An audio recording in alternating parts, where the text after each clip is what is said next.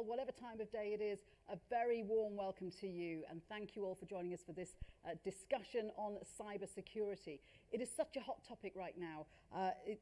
There are some 26,000 cyber attacks happening every day. If you want to do the maths, that's 1 every 3 seconds. Ransomware, malware, cryptojacking, data theft, all are on the increase. And the global cost is huge. It's estimated that it's going to be somewhere in the realm of $10.5 trillion, US dollars per year by 2025. And the situation is only likely to get worse with the growth of artificial intelligence and expanding digitization of entire industries and processes. Hackers and cyber criminals are becoming better at finding and exploiting organizations' vulnerabilities. And on a larger scale, governments, nations, industries are all increasingly at risk from attacks on infrastructure and through cyber espionage. So how do we protect ourselves? Well, the key is being prepared and adopting a strategy to mitigate the threats before they occur, moving from a reactionary approach to a position of readiness. So during the next hour, we're going to be discussing the importance of having a proactive cybersecurity strategy, how to identify and reduce your organization's vulnerabilities, and the role of standards and public policy in effective cyber governance. Just a couple of things to note. I'm sure you already know this, but translation is available to you through the Interprify app. There's a QR code there where you can scan and download if you need to use that. Also available for those of you joining us through the online streaming platform. At some point you may see Rachel, who is our scriber, who will be on stage at that white screen there. She's going to be creating images of the conversation that we have over the next hour. Let me introduce our super speakers, and we are very lucky to have some great panelists here today. So on my immediate left, we have Alistair McGivern, Chief Strategy Officer at cybersecurity firm CyberCX. He was also formerly a federal agent with the Federal Police, where he established Australia's high-tech crime centre. And Lyria Bennett-Moses, Professor and Director of the Allens Hub for Technology at UNSW Sydney. She is also a member of the Standards Australia Committee for Artificial Intelligence. And joining us virtually, we have Juan Pablo Castro, Director of Technology and Cybersecurity Strategist at Trend Micro. Good morning, Juan Pablo, where he leads the development and implementation of cybersecurity solutions for the Latin America region. Great to have all of you speakers with me, and just a note that we've got a brand new thing here at the ISO annual meeting this year, which is where we are trying to make our speakers available to you, the audience, after a panel or a session. So speakers from this panel and from the upcoming artificial intelligence panel will hopefully be available in our brand new Unplugged Corner. That is an informal chat area where you can get to meet the panelists and ask some extra questions, and that is situated outside the main entrance to the Plaza Ballroom just outside the doors here. So before we dive in, guys, we've got a specially recorded message from Australia's Ambassador for Cyber Affairs and Critical Technology, Brendan Dowling.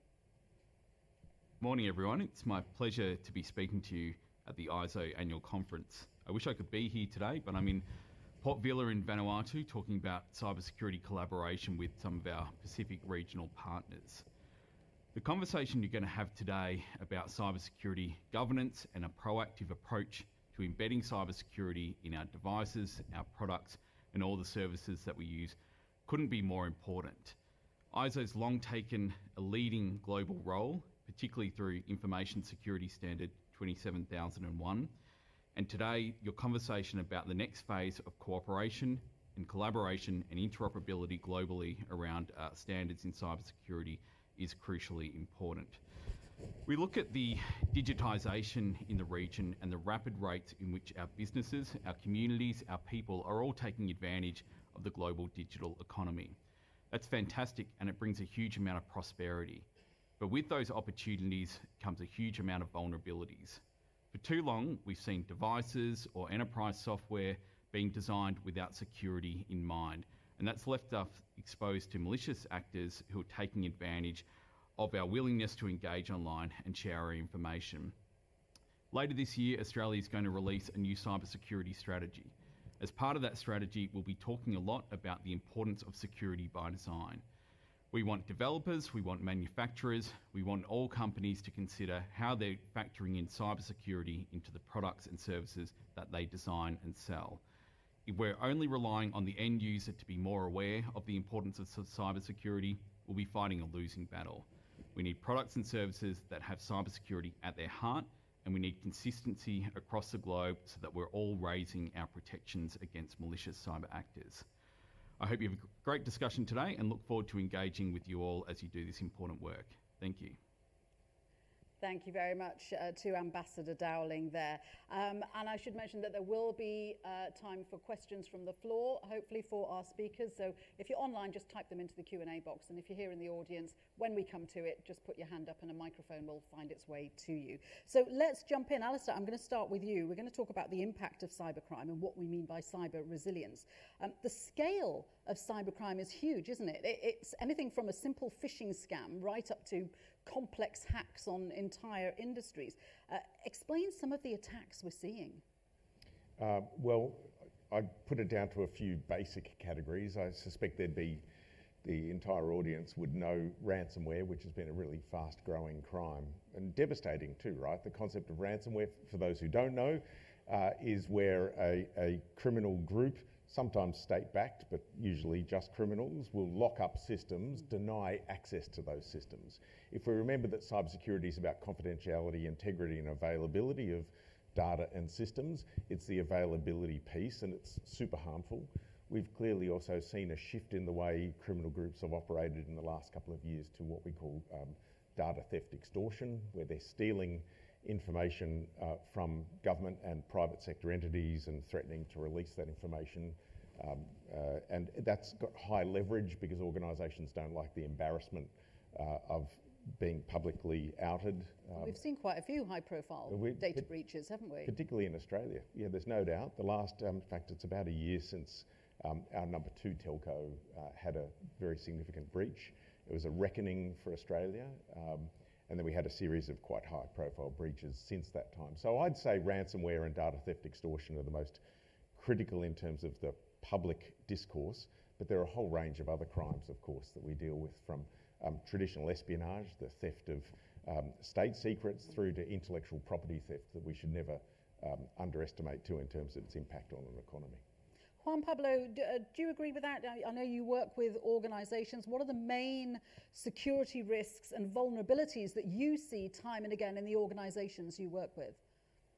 Hello, welcome, and thank you everyone for inviting me. Yes, in Trend Micro, we are part of the private sector, the vendors of cybersecurity. It's very important to understand that here the collaboration is crucial, right? We need to collaborate, the private sector, the standards organizations like ISO, Interpol, organizations like we work a lot to understand and to stop cyber criminals, because we understand about ransomware vulnerabilities, but behind that, there are real people, criminals that are doing that kind of things. In terms of vulnerability, it's critical to understand that any kind of software today, and today, maybe we are using software in every part of this conference, and maybe in the projectors that we are doing, and we are doing things, and the cameras and everything. And every software has a vulnerability. And the cyber criminals goes after that kind of vulnerabilities, just to breach into the systems. And maybe that's one kind of vulnerabilities. The other part of the vulnerabilities are the people. Right? Human vulnerabilities are the most difficult to fix, right? Social engineering is critical.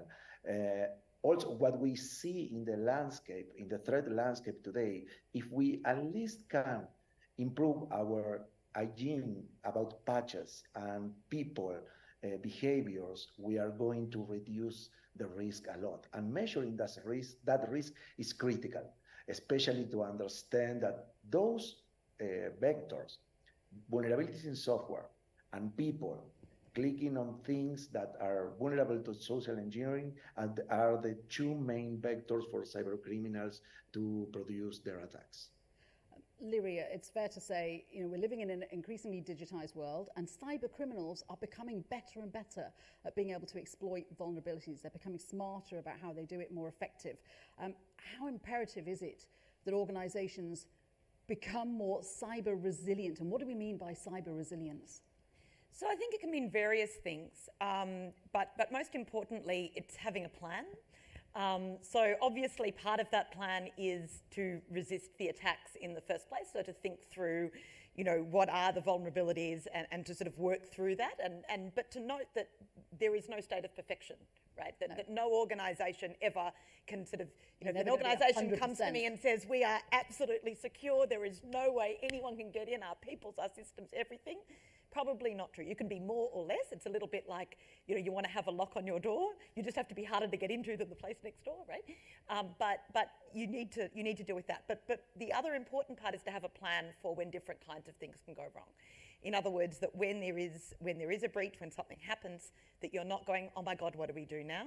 That you have, okay, this is our protocol, this is what we do, this is who we call, this is what we do next, this is what we do next, and you have a way of working through it. Part of that is obviously getting systems back up where that's possible. This is a bit abstract. So it's about recovery, but it's also about being able to carry on so that you're not in a position where you can't do anything.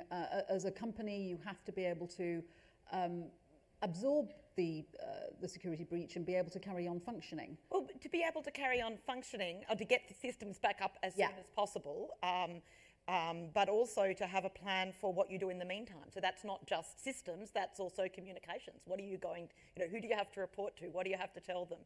What are you going to say to people who are affected and when? When bringing in the lawyers so that, they can help sort of manage that side of things and compliance obligations. So there's a whole range of things that you need to do in the context of an attack.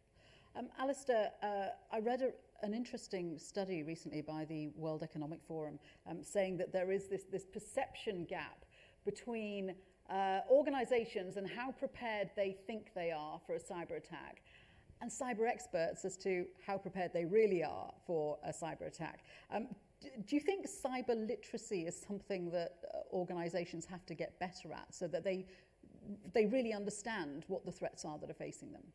Yeah, as an organisation, we respond to between 300 and 500 incidents a year, for example, and there's no doubt that my staff who respond to those incidents have a different view and a different way of dealing with them than, say, the victim organisations. They're often the first time they think about cybersecurity is when something problematic has happened. It's not the best time to be thinking of cybersecurity or resilience or response, but it's the reality, right? Most organisations don't spend a lot of effort. This is all around the world, not just in Australia. So there is a massive difference between those of us who exercise literally every day on cyber response versus those that are the victim organisations. We have to remember that when an organisation suffers one of these sometimes catastrophic events, they have shock of capture, right? They're wondering about their jobs, they're wondering about their staff, they're wondering about their client base, they're wondering about their legal obligations, they're wondering how the public will deal with them. Never a good spot to be in to then formulate a rational plan forward. So we've talked about stakeholders and other things. There is a need, therefore, for common language. The cybersecurity industry has done itself a great harm by constantly creating new phrases for old acts.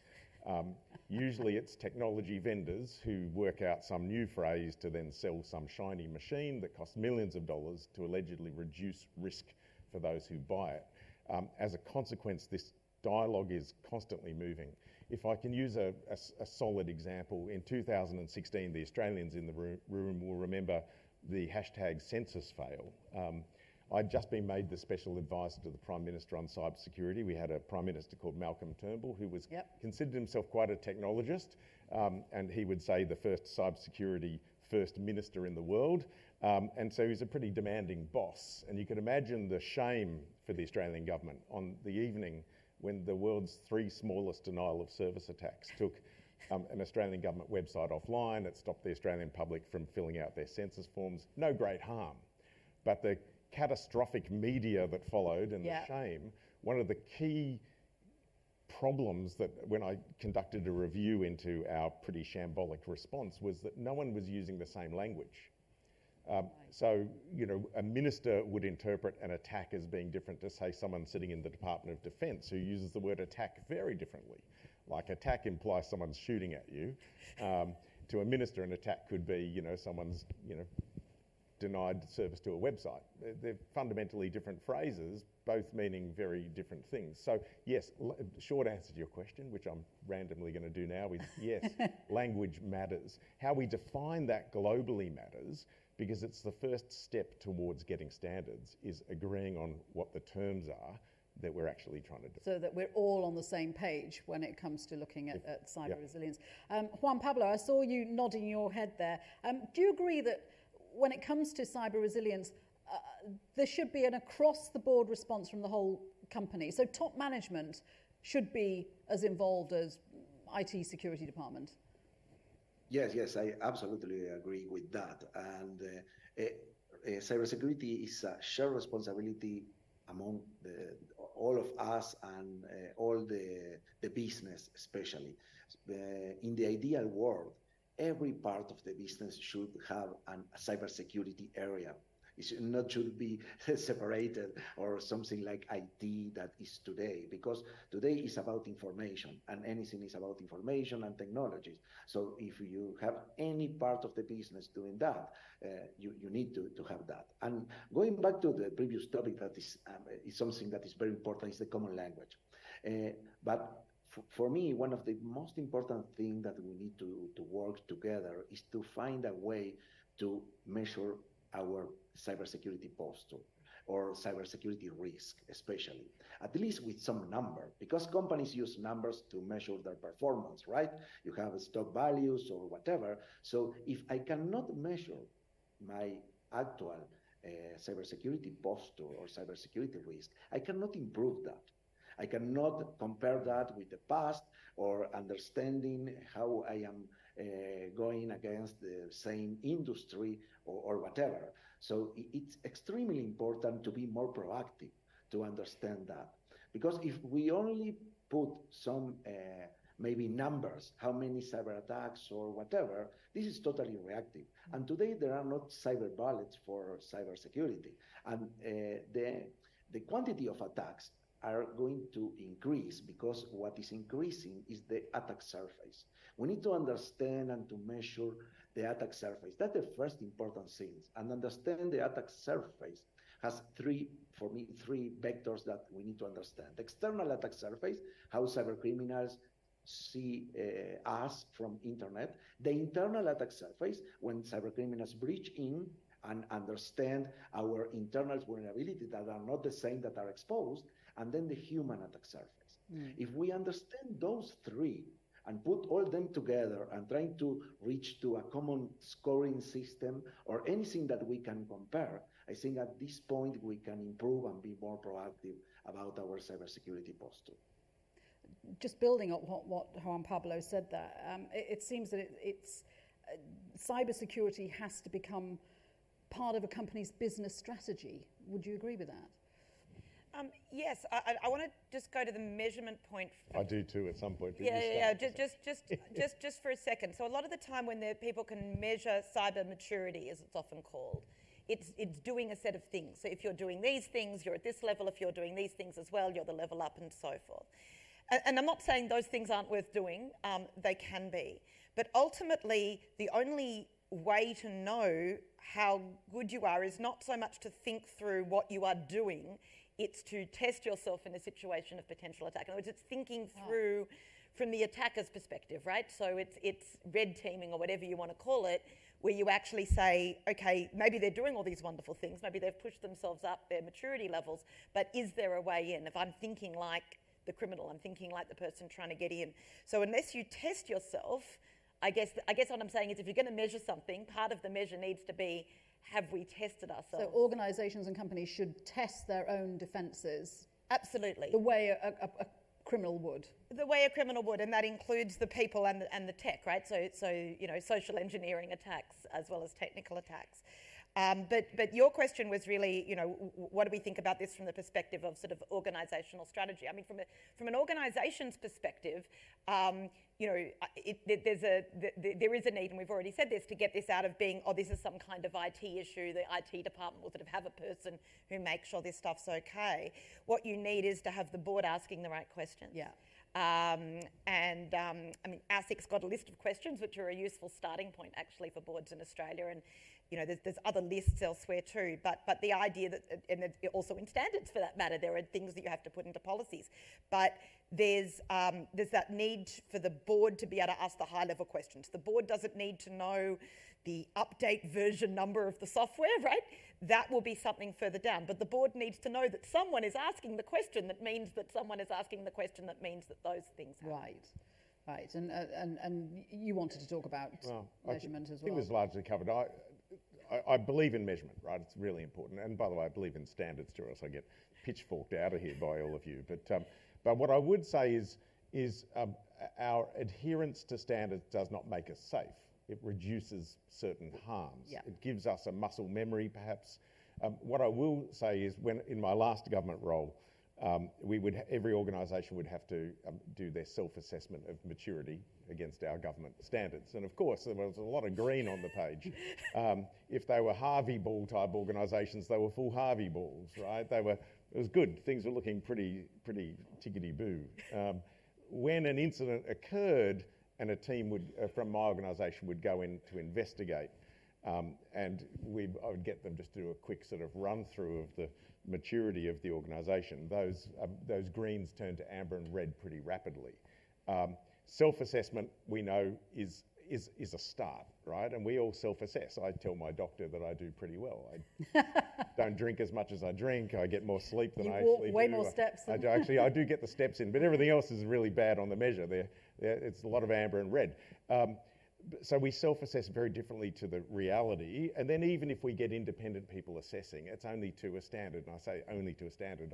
I've been in a car accident and very grateful for international standards, by the way, about things like how glass breaks. It's much better in a car if there's a standard about that stuff. If you go through it, it's much better. It still hurts. And my point about standards in cyber is it can reduce the likelihood of certain events occurring, and it might reduce some of the harm associated with them. And we certainly should measure ourselves to standards, or else how else do we ever know how we're going to what the world thinks we should do, or to our peers? But that itself, to your point, doesn't mean we're in a good spot when an incident occurs. Okay. And so yes, it has to become a management Yeah. and a board issue. I would hazard a guess, certainly from the countries I visit pretty regularly, that most boards, most government entities around the world are really rapidly increasing their understanding of the what if something occurs question. And that's a really important place to be, because there is no such thing, as said previously, as a completely secure organisation. We are all vulnerable, and there are incidents that occur in every one of our organisations every day. The only question is how much harm. So, well, let's talk more about how standards can underpin cyber governance. Lyria, Juan Pablo mentioned ISO IEC standard 27001.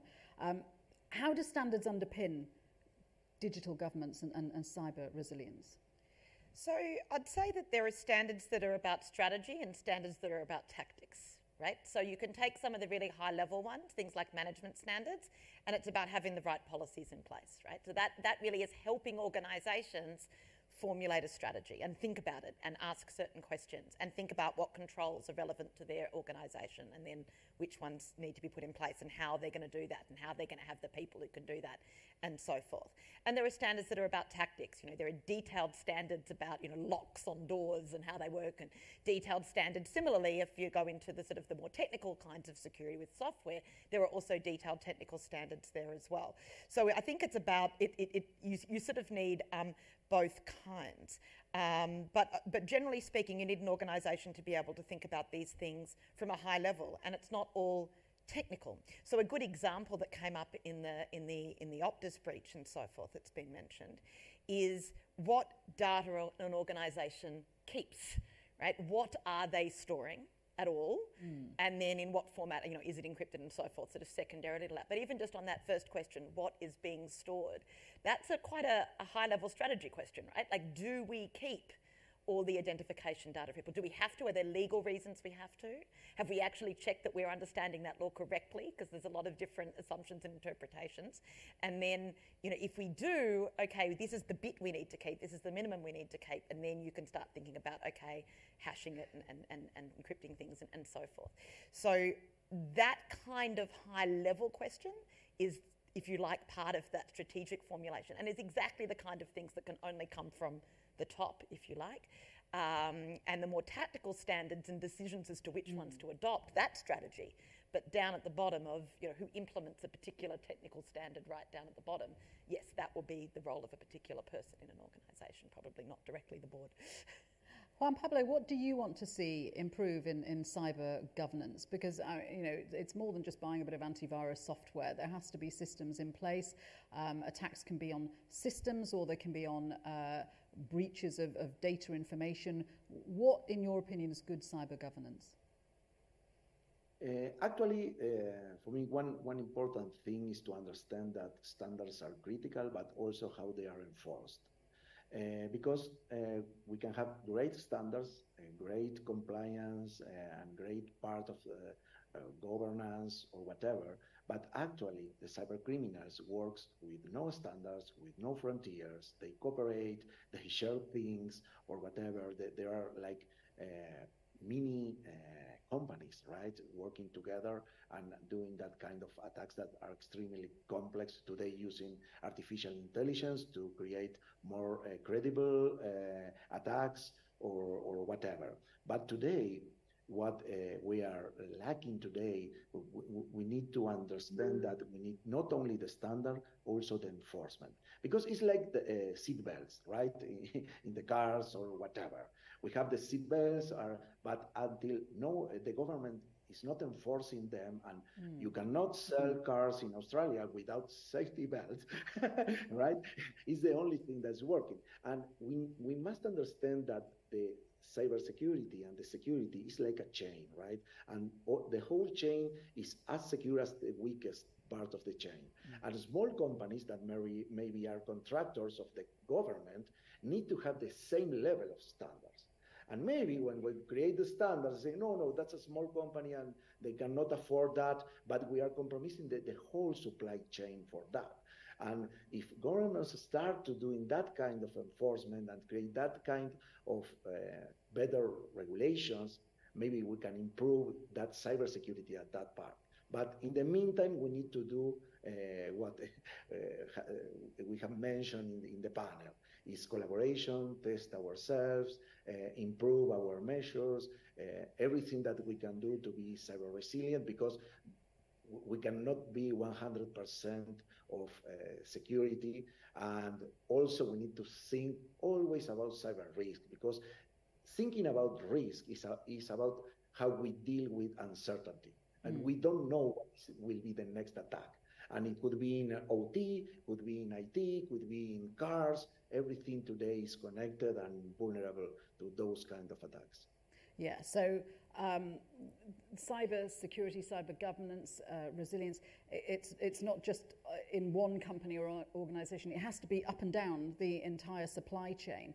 Alistair, how important is it? I know you were saying that you can't mitigate against every threat, but if you're using recognized security frameworks, compliance regulations, industry standards, do they need to be used across the entire chain, don't they, to make sure there isn't one point of weakness? Yeah, I think that if I was going to pick one area where I think standards are going to have most effect, sort of an outsized effect, it's actually in the hardware and the software that are the building blocks for everything organisations use them for. For nearly 20 years, I've stunningly unsuccessfully argued this case. So let me try it again for the 21st year, see how it goes. If these were consumer products in the physical world, most organisations that have produced the hardware and software, this is going to go out on a limb here, would have been out of business, because consumers would have returned the items as not functioning properly. If my fridge cut my finger off, every time I opened the door, or the microwave, blew up, or if it was a washing machine, these things would be returned to the manufacturer. Our consumer law in most countries is pretty strong, in fact getting stronger. The same consumer laws need to apply to the goods and services we use online, including the services we use online. And that would drive cost, and that sounds crazy, but drive cost into manufacturers that would change behaviour. If you were that washing machine manufacturer and your goods were constantly being recalled, it would push a lot of cost into you. In fact, eventually the government would just say it can't be sold in this jurisdiction. I know it's much harder for digital goods and services to say that, but it can be. You can restrict the supply of those things into a country, and that's what should be done for stuff that we know is unsafe. Now that gets down to a business practice, again, standards, and let me call out Microsoft as a good example of an organisation that heard that and changed its way of working. If you go back 20 years, people would malign Microsoft as an organisation and say they're shipping software that is unfit, that is the cause of much of this crime. There are lots of other arguments to suggest it was not Microsoft's problem, it was just the most popular product. But they heard that and they built safety and security by design into their practices and processes. Now that's taken a long time to drain that swamp, but it's certainly been something that company has done, I think, very well by building into the fabric of the way they do business. Now criminals and nation states, who I spend all my life dealing with, so I'm very sad, will find ways to break anything. But it's how much of a threat surface that we give those offenders that matters. And what we need to see is all manufacturers of hardware and software do these things. Now, then the big underlying problem, then I promise I'll stop, is when it comes to critical technologies, it's no longer that you manufacture it and you ship it. You have to patch and update. Yeah. That does mean where an item is controlled from is going to matter to countries. And this is a big issue that we're all going to be facing at some stage, is not where goods are manufactured, but where goods are controlled from as they sit inside all of our national systems. And that is going to be a critical problem, where maybe standards can help define what access the manufacturing organisation has into a device, how you can know whether or not that access is good or bad access. But what I will say to you is my telephone, which I've left conveniently off stage, when it gets updated by the manufacturer, it's a completely different phone 2 seconds later. So since everything is now software defined, the big problem we've got is if frankly states that are not democratic control those devices, then we have a much bigger problem as nations than just cybersecurity. I mean, just on the subject of software updates, which are, you're right, they appear on your phone and you sort of grumble a bit because you have to switch your phone off, you can't use your phone while it's updated, but ordinary people as well need to take responsibility for digital safety, and things like software updates have to be done constantly, don't they? It is a constant thing, that because cyber criminals and vulnerabilities are being exploited every day and they're finding ways in every day. So Lyria, what are some of the vulnerable sectors that you think need to strengthen their cybersecurity? I'll get to that. Can I just answer one quick Sure, point, of course. or at least add to it, just to sort of pick up a difference in terms of government policy that I think that the previous two answers had. So there's two things government can do in this area, right? One is they can say something like the seatbelts, yeah? So all organisations must X, Yeah. right? And what tends to happen when government does that is each government comes up with its own X. So the New South Wales government will have its committee, and it will say, all organisations must do this, and then the Commonwealth government a different thing, and governments around the world all sorts of different things. And I think standards actually can be a good unifying force. So if governments can craft whatever they're telling organisations to do in such a way that gives organisations the ability to adopt a sort of international standard throughout, particularly international organisations, that meets a particular level, and governments are prepared to accept that level rather than invent all their own things, that's a better way of doing it. But what Alistair was saying was interesting again, because it was much more about instead of government saying do X, Y and Z, it was more about government setting up policy through consumer law, through other areas of law. Privacy law is another example, tort law and so forth, getting organisations to internalise what would otherwise be external costs. So in other words, instead of the cost being elsewhere in the supply chain or costs being on the consumer, you basically force the organisation to bear their costs of the harm they've caused. And we can see some of this in the changes even to the Privacy Act with more significant fines and so forth where organisations don't comply there. Although I still like the model of if organisations had to pay everybody caught up in a data breach, you would find much better behaviour very quickly. But that's my sort of slightly... I'd give up my day job. It'd be great. We can just get cash from... Absolutely. From organisations all day long. Absolutely. But going to your question about which sectors, I actually think the issue is less about trying to work out what is the sector that is going to be under attack, because probably all of them, and more about recognising that in a sense it doesn't matter. Because what we've seen recently is, a law firm gets breached and government data is affected, right? That these things are quite significantly intertwined. So I'm less about sort of picking the, there's a game that one of my colleagues plays with his students in a cybersecurity course of, asking an exam question. By the time this exam's marked, which organisation will be breached, and if they, they get it right, they get bonus points or something. But that's quite fun. But it's, we could do that, or we could just say, look, in fact, it's every sector, and in fact, most sectors are exposed to other sectors, and that's part of what the critical infrastructure reforms were about, is recognising that certain sectors, if they go down, in fact, it affects everybody. So there's sort of more responsibility there. But yeah, I don't think there's a sector that's safe. Can I pick up on that? One of the trends we've seen lately is nation states and criminals targeting third-party providers, largely third-party IT providers into organisations. If you think about the people that provision your computer systems, maintain your computer systems, often run your security for you as well, they're a pretty great backdoor or front door into your organisation. So if I target an ICT provider, I might get access to 100 entities, government and private sector entities, where standards could really play a role, because I consistently go into these incident responses where we were then relying upon that IT provider to do the help us do the detection and help do the remediation and uplift inside the very organisation that they've been unwittingly a vector of attack into. What I see consistently are really poor standards, poor behaviours, poor repeatability, poor processes and policies inside those ICT providers, such that they can't tell you how many of their staff have access to that system, what their privileges are, which systems they touch, what's the record of the last time they touched it, etc. And so the better standards, if you think about the world being not a linear process, but completely interconnected, such that a tiny piece of software can have huge outsized impacts on a range of organisations, then what you need is all of those third parties to be predictable at least.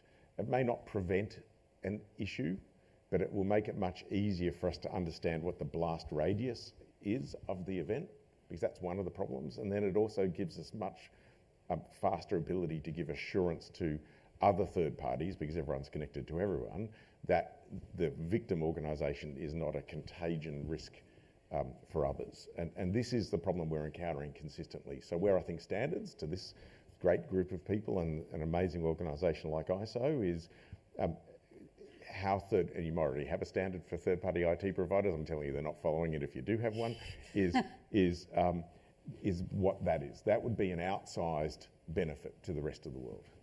Juan Pablo, just briefly, just building on what Alistair's saying there, how important is it for organisations to have good compliance with standards and strong security frameworks, if only to instill trust from the public who are using those organisations and giving their information to those organisations? Great. For me, compliance and regulation are the minimum, are the base. We need to build on top of that, because we are going to complain, we are going to have the standards, but also we need to understand that we need to understand about our attack surface. Why? Because the cyber criminals, when they breach in, the first thing they do in the first maybe 5 days is to recognize your internal networks. They understand each of the systems. They find the outdated systems. Today in October, we are going to have the end of life of Windows 2012.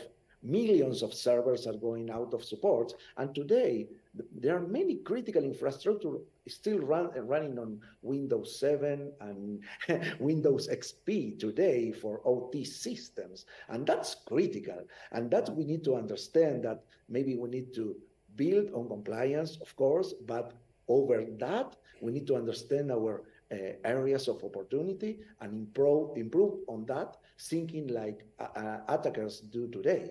What they do is to recognize they are very good recognizing and do asset inventory. And they say, oh, I didn't know that I still have an exchange in this company because that business process was doing that, or that application component like Log4j, that was another critical issue for any business today.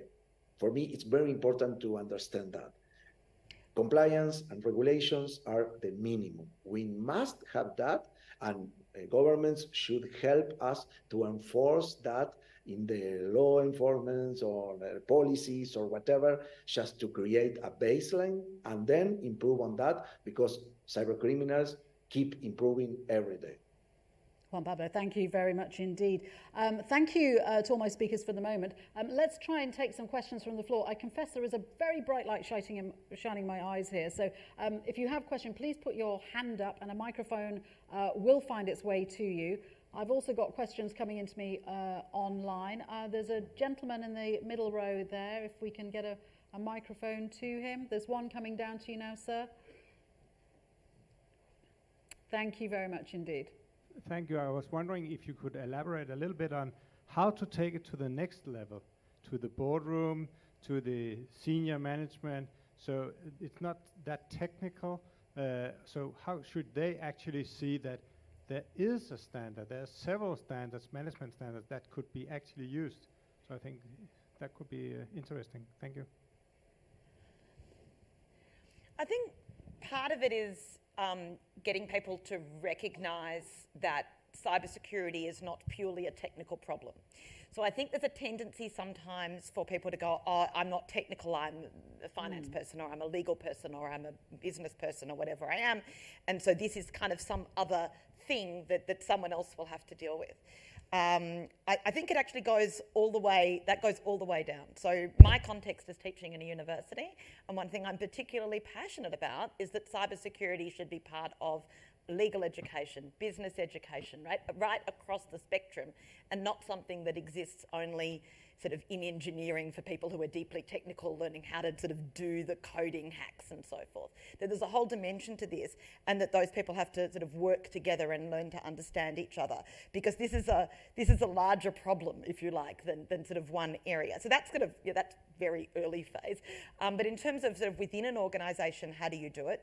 Part of it, I think, is the incentives for that organisation. So it's partly what the regulatory regime is. So if, for example, you've got something like critical infrastructure laws that say certain organisations have to have, think about cyber risk and think about risk management and so forth, and that's actually mandatory, you have to start filing forms and so forth, then those organisations at the very least will do that. That doesn't cover all of the software providers further down the chain. So how do you get those kinds of organisations to think about it and recognise it institutionally? Part of it is, I think, I think it's changing the way we as a country talk about it, so that it's not just like I said, not just a technical issue, that it is something that there is communication for small and medium businesses right the way up about, what they need to do, both from the sort of compliance perspective, but also how they can think about this as an opportunity, because there's opportunities for businesses in that software supply chain, for example, who do this right, to be able to get a benefit for selling their products to other organisations who, for their own reasons, are looking to cyber risk. So I'd answer the question by saying that I think boards, I think the courts will help determine. So the concept, I'm no lawyer, I'm sitting next to one, right? You're not a lawyer either, are you? I did actually graduate in law, yes. Right, okay, well, I'm in serious trouble, but let me give it a crack.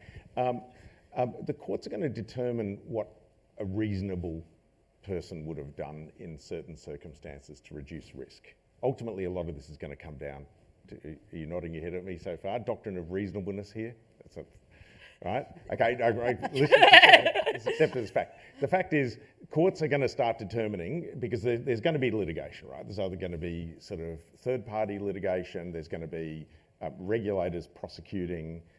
We've seen, for example, if you look at the headlines today in the Financial Review, they had their conference yesterday, multiple regulators standing up saying they're going to start essentially punishing organisations for failure. Here's the problem, of course. Every organisation is vulnerable. The only question will be, did you take reasonable steps to reduce the likelihood of an event occurring and the harm associated with that event? Because it is a vulnerable world that we live in. This is not the same as trip hazards, the safety of our workers. This is not the same because you know, our occupational health or workplace health and safety laws, I can see that there's a trip hazard there, I should have known, I should have taken action. This is unseen technical threats. So to answer your question, I think what will happen is the defences will be, I can say independently verified that I met certain standards, that I followed best practice, and that best practice is codified in standards. And as much as we know that doesn't prevent a problem, it will show due diligence on the part of those boards. Yeah. Okay. So I think I've used a lot of legal phrase. I don't know how I went. Just a slight qualification. I think, you know, broadly, yes, and absolutely right about regulators moving into this space, not just in Australia, but in other all around countries the world as well.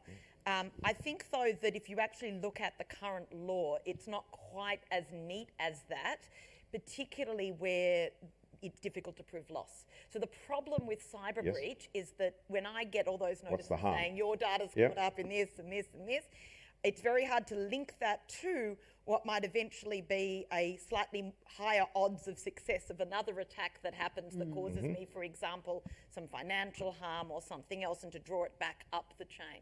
So in contexts where that loss, if you like, is difficult to prove, without getting into the complexities of law, the litigation is harder to win. Yes.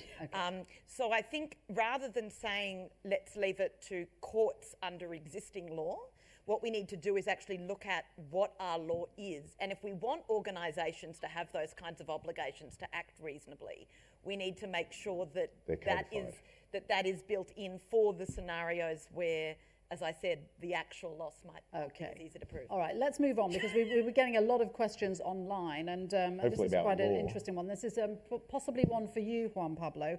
When we discuss vulnerability, we also have the issue that we're outsourcing a lot of projects to developing countries where there's a high chance of cyber attacks because they don't have as much capacity in security and cyber resilience. What are the technical challenges in developing countries? How do we improve their capacity?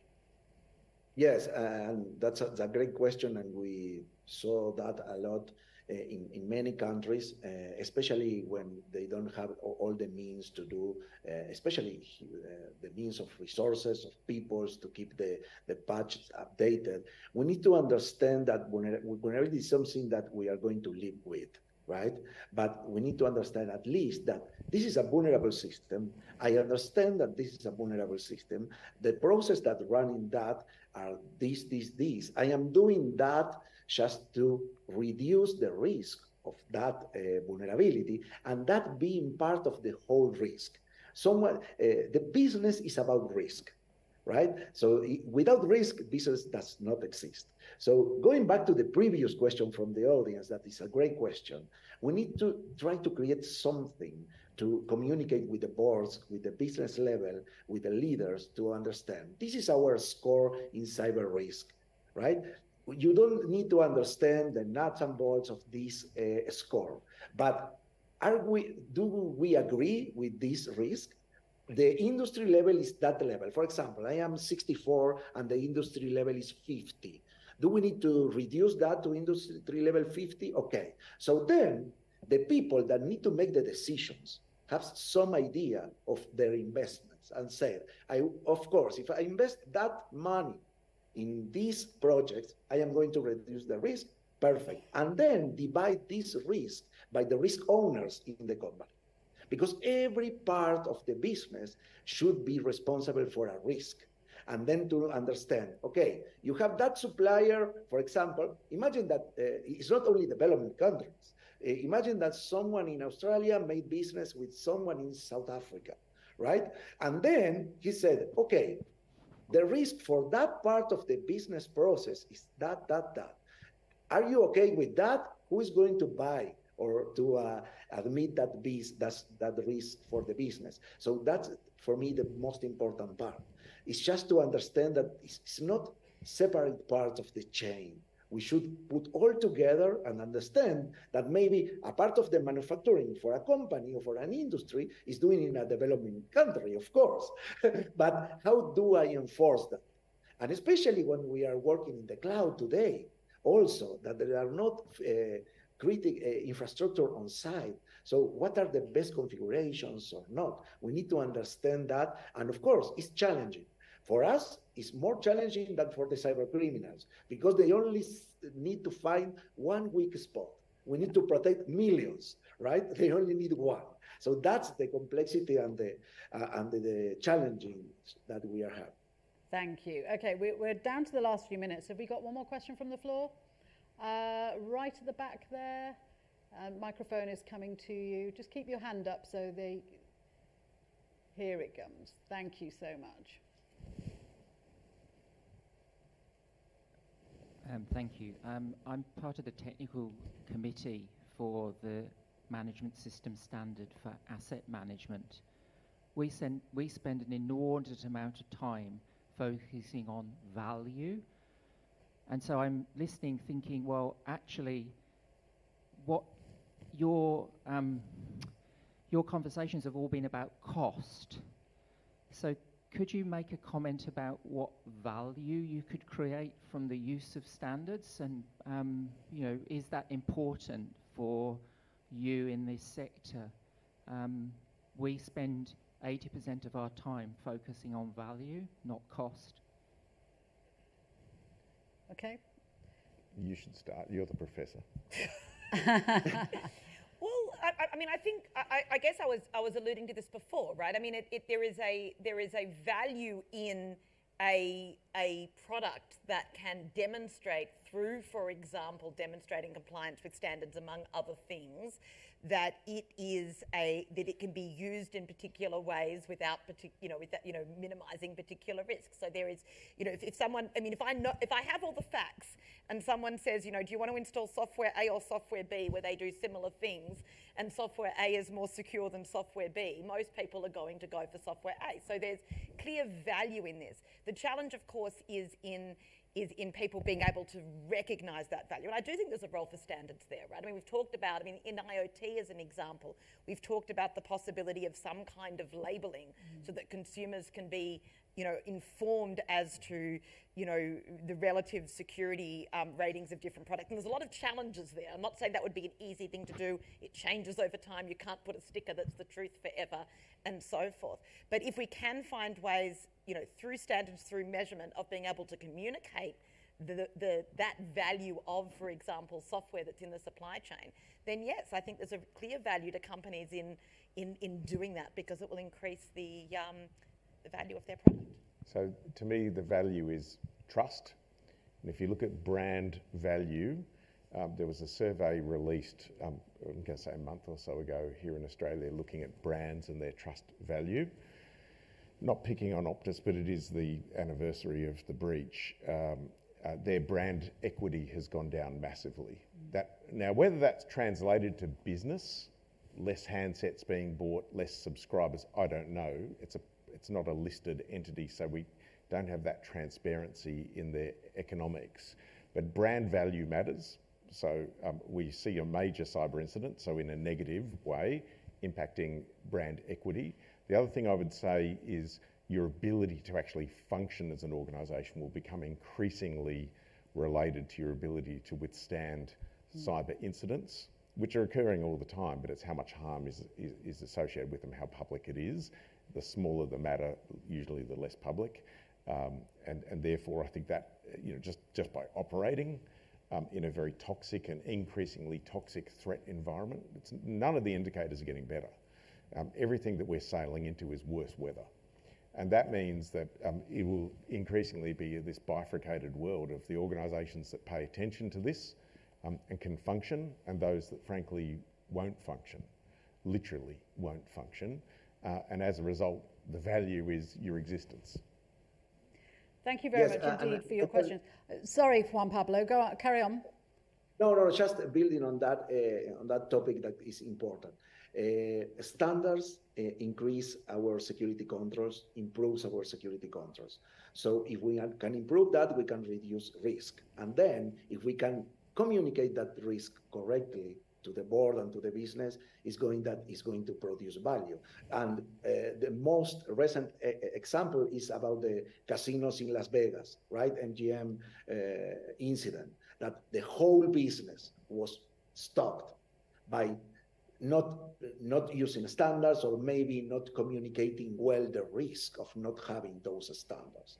So it's not only the standards, it's our ability to implement the security controls and the communication, the language. We need to improve that, to transmit that to the business, and to understand that the real value is to reduce risk and to improve the cybersecurity posture, and of course the cyber resilience. Thank you very much indeed, and thank you for your questions. I'm just going to let our panellists have one last comment, one last thought that they want to leave you with. This has to be very short, guys, because we are running out of time. Juan Pablo, let me start with you. What is the final thing you want to say to the audience? Yes, for me, the final thing is about collaboration. Cybersecurity is about a whole thing together, right? It's not only IT, it's not only vendors, it's not only the private sector, it's not only the government, it's all together. That should be something that need to be considered as a risk for the humanity, right? A national security risk. For me, that's the most important thing. Collaboration. Thank you, Juan Pablo. Alistair. Standards matter. The time it takes to create them is being outstripped by the technology industry that is creating the problem. You have to change the way you make standards. It's a tough problem, but it's the only way for you to have an outsized effect, and you're very essential to our existence. Thank you, Alistair. And Lyria. I agree with the collaboration point. I think it's a collaboration between government getting the policy settings right, standards being able to help organisations with the how in terms of both from an organisational perspective and from a meeting any regulatory requirements perspective, that those standards help at the strategic and at the tactical level, and that also within organisations that there's collaboration. In other words, it's not the technical problem, it has to be something that the organisation works together on.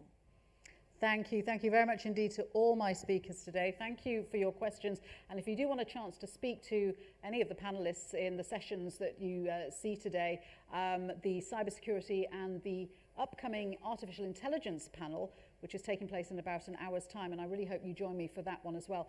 The speakers will be available in Unplugged Corner at 3:15 this afternoon for about half an hour if you want to carry on the conversation. But for the moment, thank you. Please have a round of applause for my speakers.